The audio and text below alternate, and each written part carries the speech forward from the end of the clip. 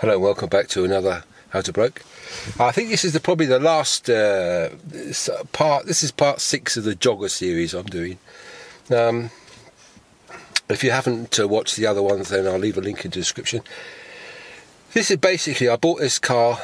It's 2002 Jogger, 1 litre, 3-cylinder, 109 brake horsepower vehicle. Okay. And I love it, But I want to address a few things that you might find if you're thinking about buying one of these. Then just listen, and compare things to what other choices that you may have made. Now, in my first video, I talked about my leg resting on this corner here. Now, I don't know if you can see this, camera person. This corner here. I've got a Renault Scenic as well, and on the Renault Scenic, the corner is round like that, so I can quite happily rest my knee against there. It does not a problem. But if I do that on the same thing with this, because it's like a right angle, it kind of cuts in. It's annoying a bit. So what I did is I bought from a Chinese vendor. I bought this little pad. It's made of leather and it sticks on there. It's really comfy. You know, it's perfect. It's a little thing, but if you're driving miles and miles in it every day, then it's something important, isn't it? It's only a few bucks, you know, a few dollars, a few euros or something. I've just written a few things down here. I know in no particular order. I just crossed that one off. Centre console rubber thing. Right. Wasps' nests. Now you think, well, around here you get little, I don't know, it's every wasp is different, aren't they? I mean, there's several species of wasps, so I'm not a wasp expert. The ones around here like to make little nests, not big ones like you see in the movies, but little ones. They're like about, I don't know, size of an orange, or a size of a lemon, or something like that. Lots of those little ones. Now, be careful, because if you've got one of these out in the country, they might find you've got wasps. Now, I found some. I'm not going to show you where they are because I got rid of them. But I found some in the back, in the boot lid, in the back, on the top hinge there. You know, right at the top where the roof meets the. A couple of little ones there, and also in the bonnet. Anyway, I got rid of just a wasp nest. So just be careful about that. If you've got wasps around your place that like to make their nests small and hide them, that's where you find them.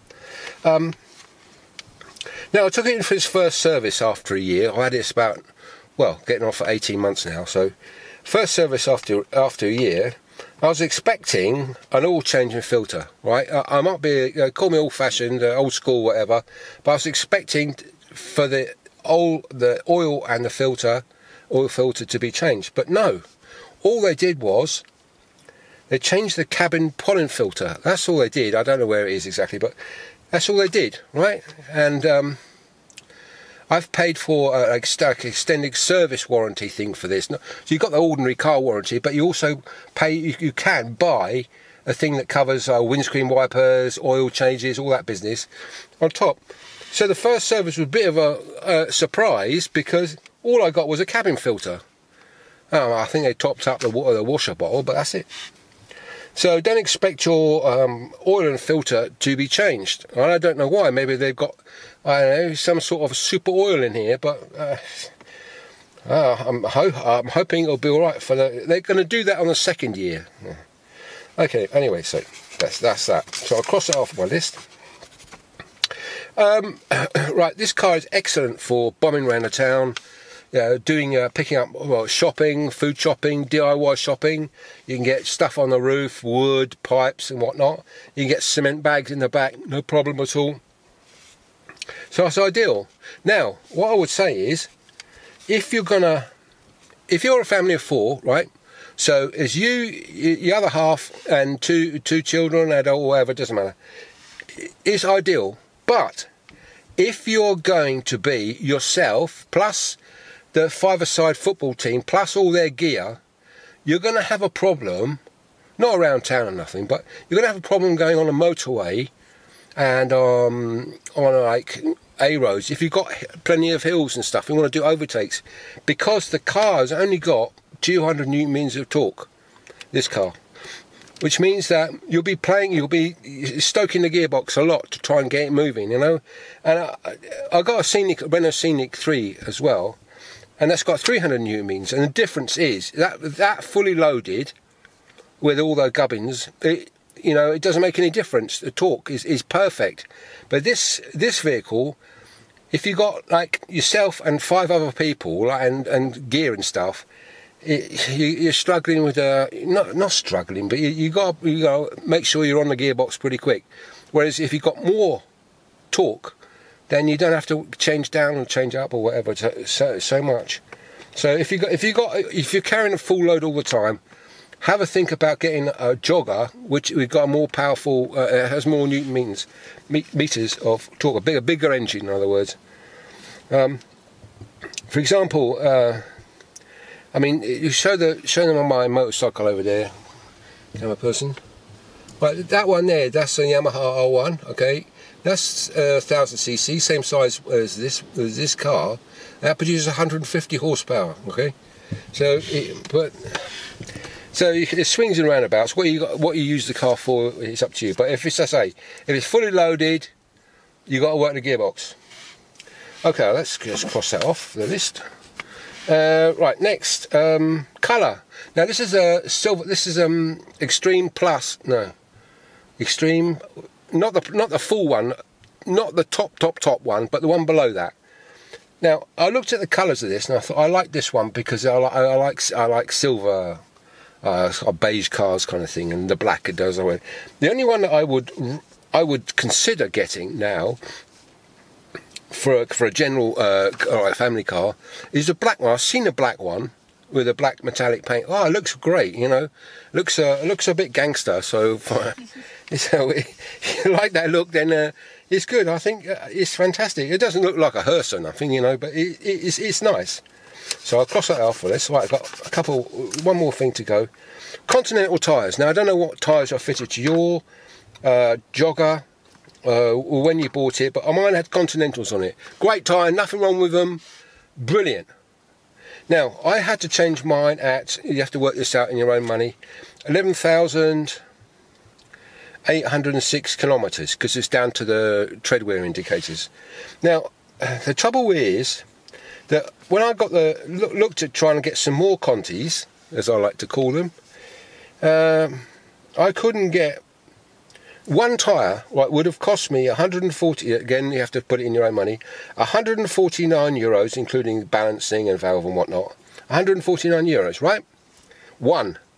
I needed 2 for the front because they were out because it's front wheel drive, and I got 2 good ones. Better, higher load rating, higher speed rating for 169. So for extra 20 euros, I got 2 instead of 1. So you don't have to put Contis back on it if you don't want to. If you don't have the budget for Contis, I'm not saying that Contis are bad, but you know, there are other tyres out there that you might want to try. And the tyres I've got on here, in fact, I put on here are 4-season tyres. And they're good for where I live because there's a lot of, no, not a lot, but you get in the winter time you get like quite a lot of mud on the road, and it might freeze, and so it's good to have that. But there we go. That's what I've got to say about the tyres. Other than that, it's a good car, and as I say, it's one of the best cars I've ever had. I've had M3s, I've had Sierra Cosworths, I've had Mercedes Sports, I've had that was a good car, the Mercedes SLK, that was a great car. I've had Mercedes Estates, but this is one of the best, the best. Why? Because it's good on the petrol. It does everything I want. Maybe because I'm a bit older, I don't like to race the streets so much, but it's great. Family car. I'm pushing 66 soon, so I know your sort of values change, you know. Anyway, I've rattled on enough. And I hope you enjoyed this, and I hope you gives you some more information about what you want to do and decide to when your next vehicle comes along and your old one dies or whatever. You want something bigger for a bigger family. Have a look at a Dacia Jogger. Go and drive one, and before you do, have a look at the other videos that I've done about the Jogger. I'll leave a link in the description, and so you've got some idea about what the car can do. It's very difficult when you're trying to buy a car. You get the dealer and the salesman sitting right next to you. You're not going to get the full. He wants to sell the car.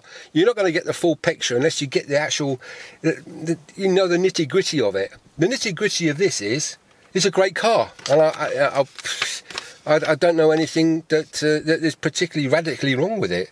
The only thing I would say is this electronic handbrake. Now, if you can get one without electronic handbrake, you'll be laughing and smiling. This is it down here. I've got videos on that as well. Now, it's not a big issue, right? Not a big issue, but it is. I like an ordinary manual pull-up handbrake better.